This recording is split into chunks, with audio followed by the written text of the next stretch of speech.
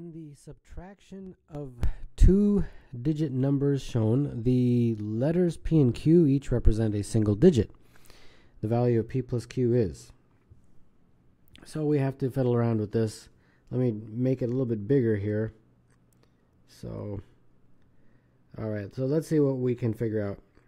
The P minus the 6 is a 9. Well, obviously it's not a single digit, it's a carry. So we had to carry over a 1 in order for that to happen. So it's some number with a 1 in front of it, and if you subtract the 6, you get a 9. So that's obviously a 15. So that means that P is a 5. So P equals 5. Now because we carried the 1, this drops down to 7. So then 7 minus Q is equal to 4. Well, if 7 minus Q is equal to 4, that obviously means that the Q is equal to 3. And you can double check, just plug it in. P was 5 and Q was 3. And does this actually equal 49? And I believe it does. So 85 minus 36 is indeed 49. So we know for sure that P is 5 and Q is 3. And they want P plus Q. So that is 5 plus 3, which is 8. And therefore the answer is D. The length of a rectangle is twice its width. The perimeter of the rectangle is 120. The width of the rectangle is. So let's just draw a rectangle that you have x and 2x, right? Length is twice the width. The perimeter is 120. So the perimeter would be 1, 2, 3, 4, 5, 6. If you add up all those x's, it'll be 6. And they're saying that's 120. So that basically means that x is equal to 20. And therefore, what is the question asking? Width? Well, the width is this guy, and that's x, and x is 20. So there you go. The answer is A for number 12. Eloise purchased a number of water hand pumps to give to a charity. The mean average price was $85 per water pump. If Eloise spent a total of $765, how many water pumps did she purchase? 765 divided by 85, that's the math, and that is 9. The answer is C. The number 385 has 3 prime factors. The sum of these prime factors is 385. Let's see, it's obviously divisible by 5. And then 7 and then 11. So that's the prime factorization of that number. These are the prime factors. And they want the sum of those prime factors. Okay, so 5 plus 7 plus 11. And I believe that is 23. So number 14, the answer is D. A circle has radius 2. If the radius of the circle is tripled, the area of the original circle divided by the area of the new circle is. So if a radius has, or a circle has a radius of 2, and then you have a much bigger circle that has a radius of 6. Okay, so this is pi r squared, the area. Since the radius is 2, this would be pi times 2 squared, which is 4 pi. This same thing, pi r squared, in this case the r is 6, so that would be 36 pi. And what they want is the ratio, the area of the original circle, which is 4 pi, divided by the area of the new circle, which is 36 pi. That's what they want. And that looks like 1 over 9. And therefore, number 15, the answer is C. Brett and Juanita each have a glass containing 300 ml of water. Brett pours half of his water out, and then Juanita pours 20% of her water into Brett's glass. What volume of water is now in Brett's glass? Let's draw 2 glasses, and let's see.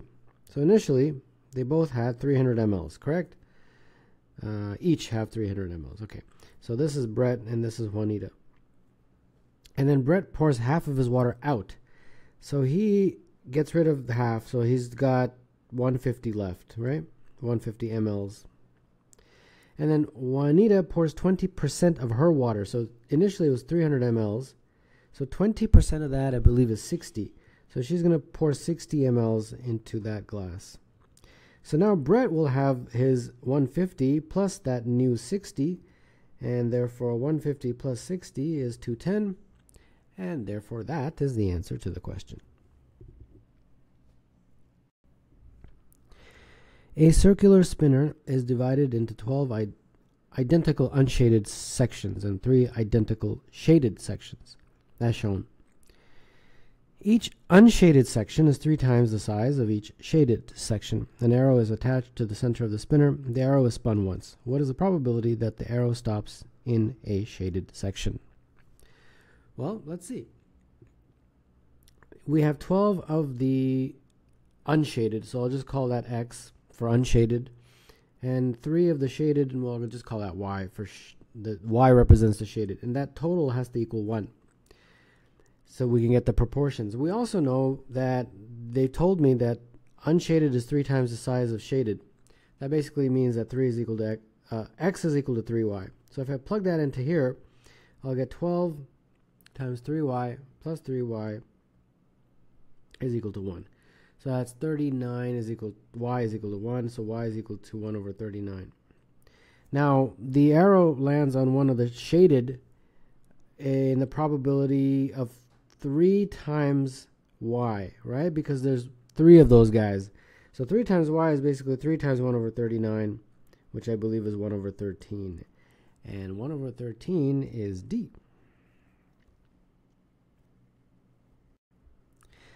The Gauss bot factory assembles robots. Each robot comes in one of 3 colors, red, blue, or green. Each robot also has numbers stamped on its head, 1, 2, 3, or 4. The nth robot assembled is the first robot to have the same color and the same number as previously assembled robot. What is the greatest possible value of n? So we have R, B, and G, and then we have the numbers 1, 2, 3, and 4. So greatest, okay, so we got to maximize this. So let's say I have R1, I have R2, I have R3, and R4. Okay. And then I have B1, B2, B3, B4, and G1, G2, G3, G4. Okay. This is the maximum. I've presented all the possibilities for R, for B, for G. Now the very next one, regardless of what it is, will be a repeat of at least one of these guys. It will be the first robot to have the same color and the same number as the previously assembled robot. Whatever that is, guaranteed, because we've exhausted the 12 possibilities. So this is the 13th robot that's going to come off the assembly line, and therefore the value of n is 13. So number 18, the answer is C. 5 different integers in a list have a median of 10 and a range of 7. What is the smallest possible integer in that list? 5 integers. Median is 10, so that 10 goes here. Range is 7, so from here to here it's 7 in terms of the difference. Okay, let's see. Smallest possible. Let's just go with the answer choices. Let's say that's a 4. That means this would have to be, this number here would have to be 4 plus that 7, so that's 11. But that's a problem because now I don't have anything to put there because they have to be integers and they're all different. So that one fails. So we can rest assured that it's not 4. Okay, no problem. Let's try it again. Let's try 5. If that's 5, then this is this number here is going to be 5 plus 7, which is 12. That works because I can put an 11 there. And this number, it doesn't really matter. It could be anything. And therefore, since this works, the smallest possible integer can be 5. And therefore, number 19 is B. A standing desk has 31 height settings numbered from the lowest height 1 to the highest height 31. Since the desk is not working properly, when the up button is pressed, the desk goes up 6 settings at a time if possible. Otherwise, it does not move. When the down button is pressed, the desk goes down 4 settings at a time if possible. Otherwise, it does not move. If the desk starts at setting 1, how many of the 31 settings will the desk be able to stop at? Well, we're starting at 1, and if we just press the up button, it'll go up by 6, right? So it'll go up 7, 13, 19, 21, 25, and then 31.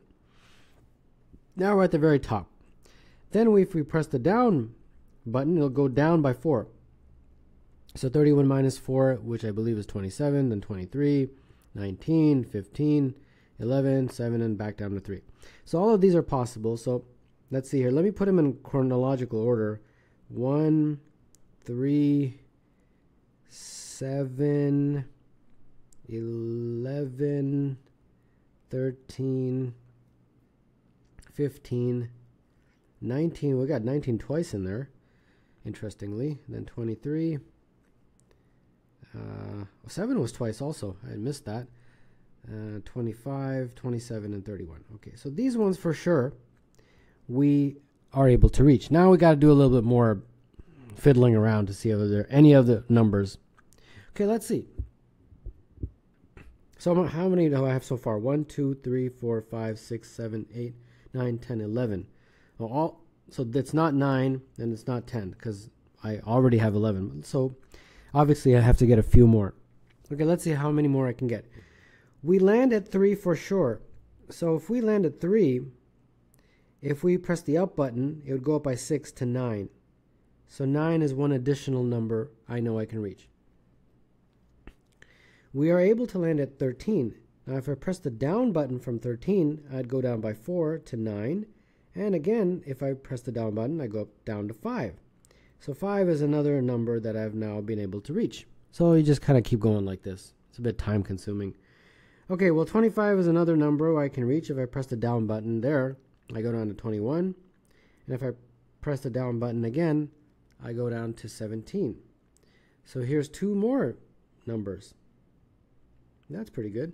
Any more? Let's see. 23 is something I know I can reach. If I press the up button, I can go up to 29. That's another one. And I think that does it.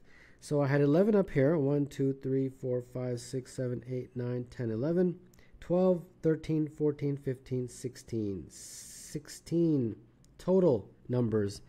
And therefore, number 20, the answer is B.